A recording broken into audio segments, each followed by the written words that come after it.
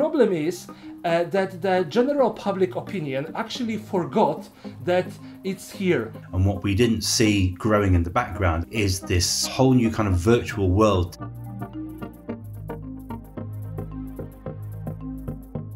Now they are much more comfortable, much more mainstream.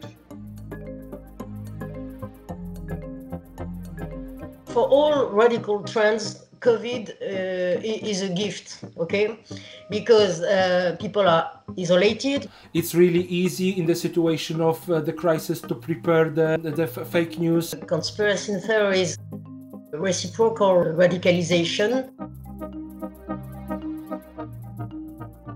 What we need to do is try and somehow adapt our own outreach into the online space.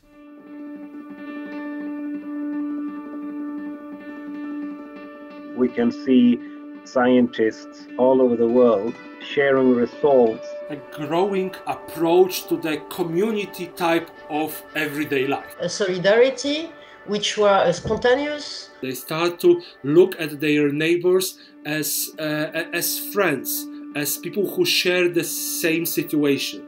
And this brings the connections between people who none of the extremists can break.